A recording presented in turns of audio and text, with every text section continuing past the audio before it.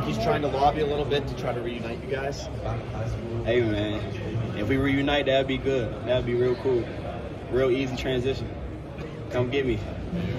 If the Steelers manage to pull this off, it would be huge. I mean, we've all seen what the college connection did for the Bengals. It's gotta make you wonder if it could be the same for the Steelers. Only time will tell, but let me know what y'all think in the comments down below. Would y'all be down with taking Addison, or would you want the Steelers to take more of a position of need?